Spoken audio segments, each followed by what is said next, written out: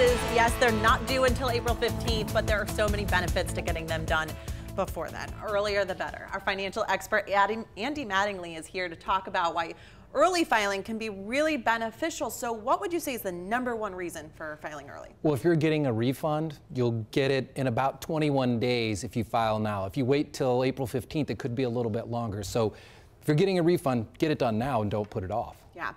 You know, the CBS4 problem solvers were constantly taking calls about theft and fraud. Can filing early kind of help prevent that?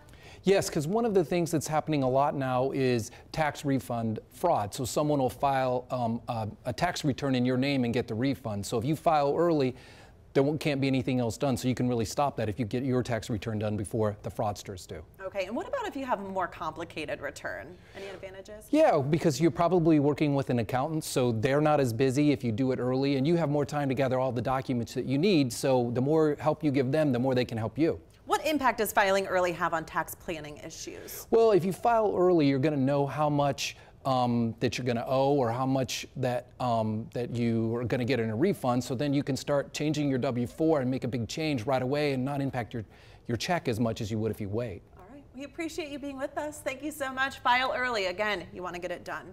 All right, we're at 12:22. Next at noon, 2 police officers